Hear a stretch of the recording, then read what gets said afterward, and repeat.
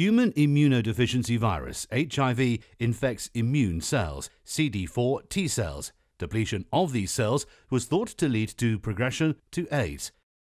However, studies using a primate model demonstrate that the destruction of different immune cells, macrophages, rather than CD4 T cells, was responsible.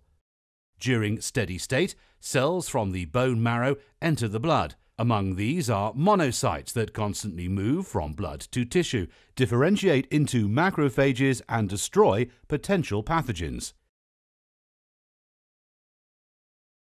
In the early stages of HIV infection, CD4 T cells become infected and die. These cells aren't effectively replaced, so the overall number of cells decreases and macrophages become infected with HIV at a lower rate.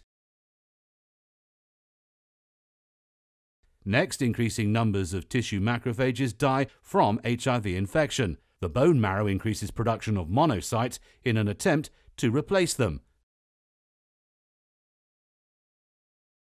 As HIV infects more macrophages that die, bone marrow is unable to sufficiently produce mature macrophages to fight the pathogens. As more macrophages become infected before they have matured, opportunistic infections and tissue destruction occur that ultimately defines AIDS. We've shown that, as long as macrophages act as the first line of defense, opportunistic infections don't develop, despite low CD4 T cell numbers. Since monocyte numbers remain level throughout HIV infection, increased monocyte turnover wasn't recognized until now. This shows that increased monocyte turnover consistently predicts the onset of AIDS.